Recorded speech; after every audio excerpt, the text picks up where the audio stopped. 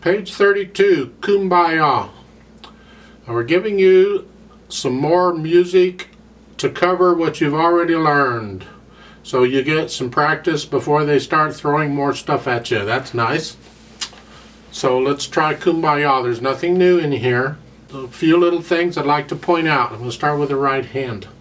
Right at the beginning, notice the fingering? Because you're in this position, except the fingering tells you you're in this position. Because you have a 2 on the B and the 4th finger on the D. So you're in that position. Look at the end of the line on the first line. Last 2 notes. Now it's a 3rd finger and 5th.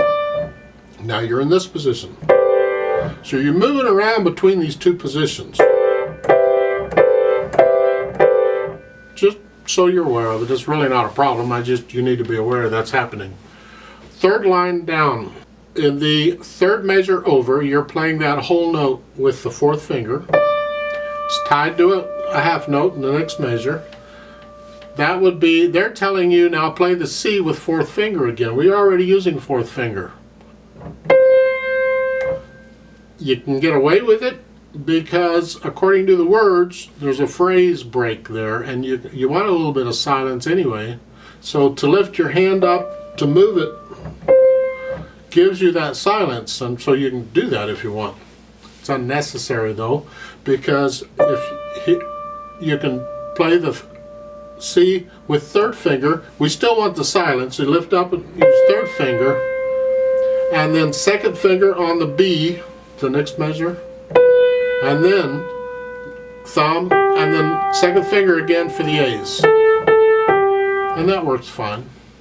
You can, whichever fingering you want to use, I'm just suggesting it. You look at it and see what you think.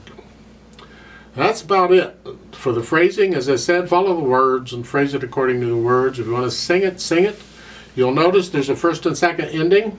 On the 4th line down, I've already explained all those. Hopefully I don't need to explain them again. However, you'll notice the reverse repeat sign up at the top is not at the beginning. It's 2 notes later. So this is important because when you get to the end of the 1st ending and you repeat, you don't go back to the beginning.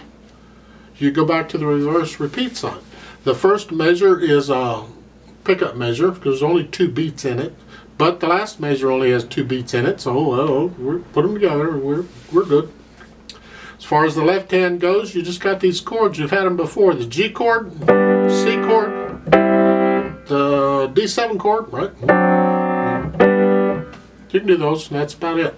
Melodies in the right hand, bring out the melody. That's what we want to hear. Let's play it together slowly so you make sure you got the right rhythms and the right notes. Now there's recordings of this all over the place, so you shouldn't need me to play it for you. It may not be this arrangement. You don't need this arrangement. You just need to know how the song basically goes. And you play these notes and you've got it.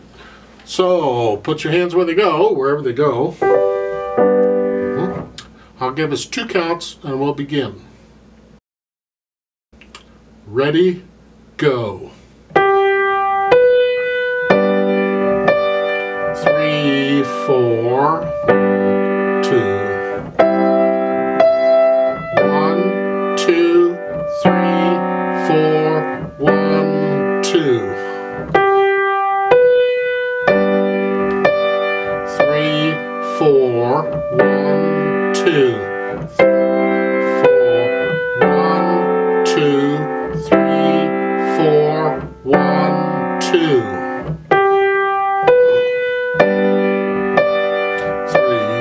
4, 1, 2. 1, 2, 3, 4, 1, 2. 2. 1, 2, 3, 4, 1, 2. Repeat. 3, 4, 2, 3, 4, 1, 2. 3, 4, 2.